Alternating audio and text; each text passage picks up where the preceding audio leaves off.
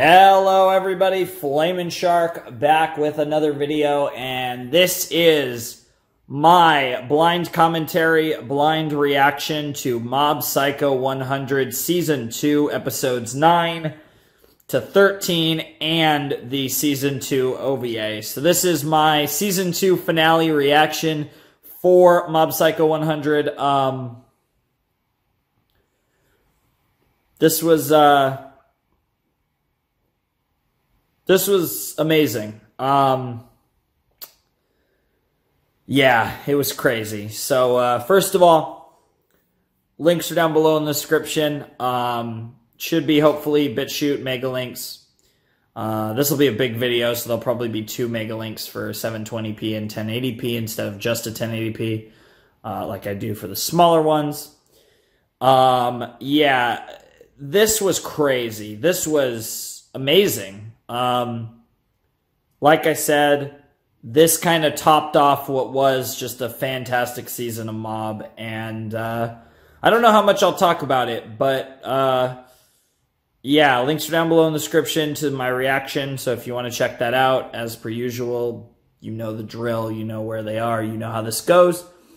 And then beyond that, we have other links as well. There's the My Anime List, in which Mob is a completed series now. Hey! Also, the Discord server, which is really cool. There's Twitter.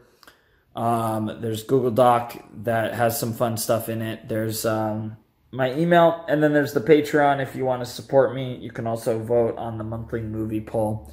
The first one is going on right now.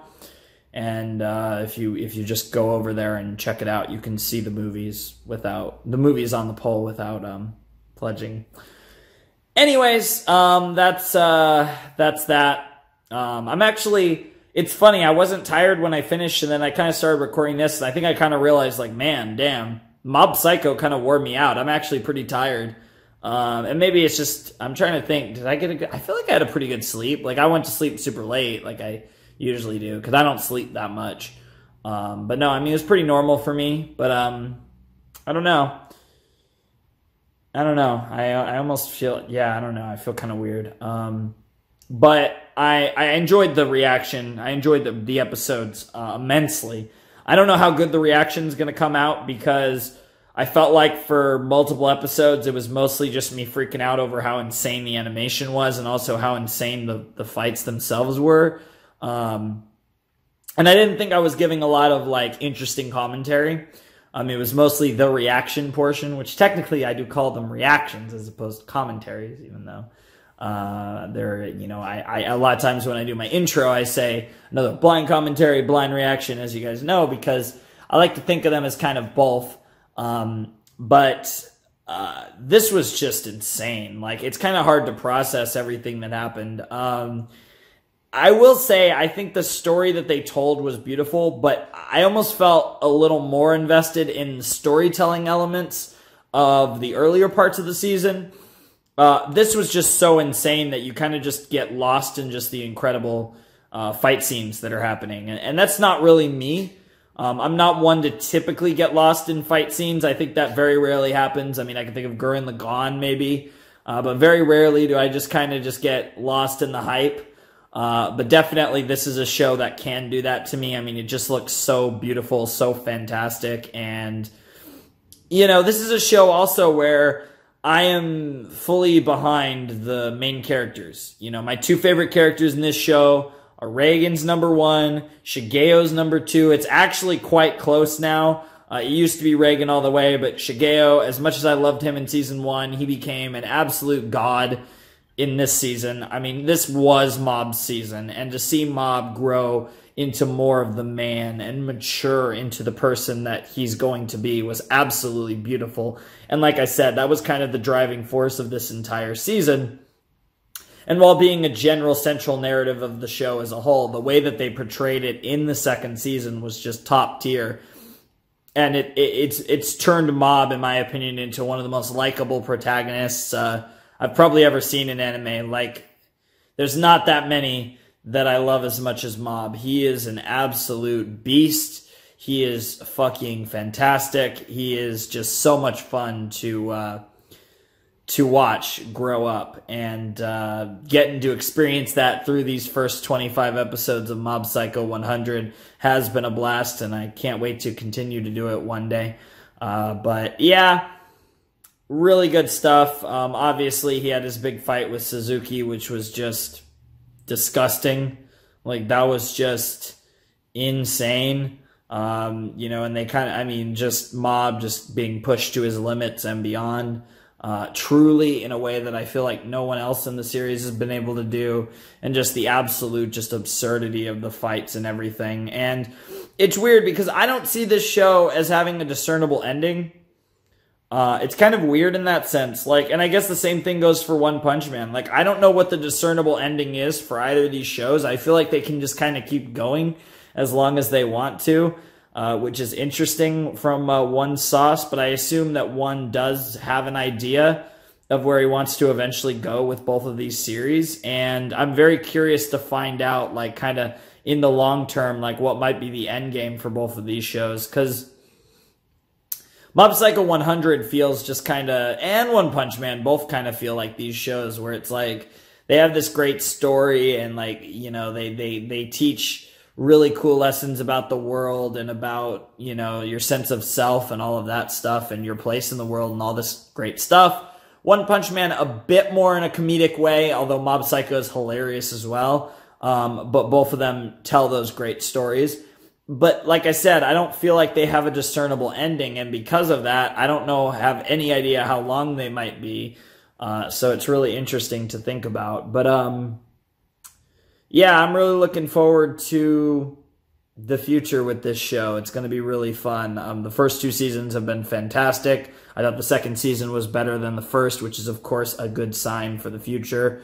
And I'm just really ready to see where we can go with the show from here, because they've already taken it to such great heights, and I'm very curious to see if Mob Psycho 100 can be even better than it already has been. And I don't know what the answer to that is, because I think a lot of times when I think a show can't get better, there's plenty of cases where they prove me wrong. And I don't know if I necessarily feel that way about Mob at this point, but it's like, I feel like for what Mob is, I feel like they perfected what Mob Psycho 100 is all about. And it's kind of like, how do you go beyond that? Because at least for the show that Mob is, I don't know how you could get much better than this. I really don't know. And I think that has me excited too, because I want to be proven. I want them to prove to me that, yeah, no, this show can get way better. Just fucking watch, mate. And if that happens, I'll be very excited, because that would be the best thing ever. And you know, Mob's also just a great show. I mean, and in the sense of the lessons about your sense of self and about the importance of others and friendship and all that gay shit, like, it has that very friendship is magic-y message that I think it tells in a very mature and cool way, and really just in the process of that further accentuates just how great Reagan and Mob really are as characters, which only further points to the brilliance of the show as a whole, because what does it do in the end? It made these two incredibly different but yet incredibly likable main characters that you want to follow and you want to see their journeys of. And even when their journeys are a bit more mundane, like say the OVA, you know, you're still invested because of everything that these characters are built on, their story, their journey, and who they are deep down, all of it coalescing with the fact that they're just both cool as fuck, and you have yourself this incredible duo that is Mob and Reagan, and they are the backbone of the show, because both of them are fucking amazing, and, you know, they are the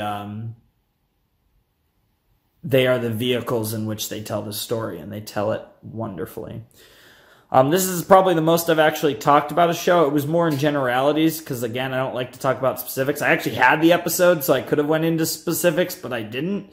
But just talking in generalities, there was a fair bit that I could just throw praise on Mob for, because, you know, I don't mind sucking this show's dick after this season. It definitely deserves a blowjob for this performance. So I'll get on my knees for you, Reagan. Let's suck some cock. But anyways, all sauce aside, that's gonna do it for Mob Psycho 100 Season 2, and that's gonna do it for my review for episodes 9 to 13 and the OVA for season 2 of Mob Psycho. So anyways, like I said, the reactions are down below in the description. I also have a bunch of shit in the description that's related to me and the channel, and yeah, you guys can check it out. So yeah, that's always fun. Anyways, Flamin' Shark signing. Oh wait, no, I gotta get the whole new school intro of this. Time for me to bid you adieu. Flamin' Shark sign out. Hope you guys have a wonderful, fantastical day. I will see you next time with another video. Thanks for watching. Peace.